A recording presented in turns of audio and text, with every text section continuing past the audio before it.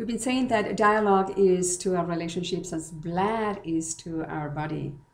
And one of the elements that is very important to learn how to dialogue with other people is to learn or to exercise suspending our opinions. And I'm just going to write it again. Suspending our position, actually, it's more accurate.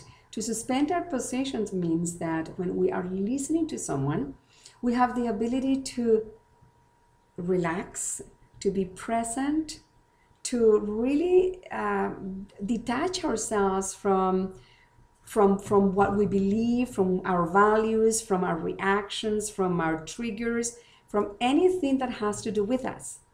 We actually suspend everything about us in order for us to give full awareness, full attention, full presence to the other person, the person that is talking.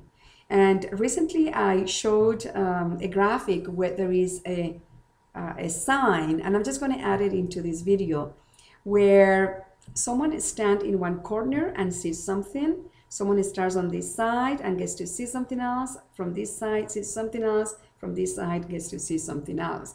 It's a very good demonstration of how sometimes when we stand at a specific position, we want to keep that position as the reality, as the only reality, or as the only truth, or as the absolute truth.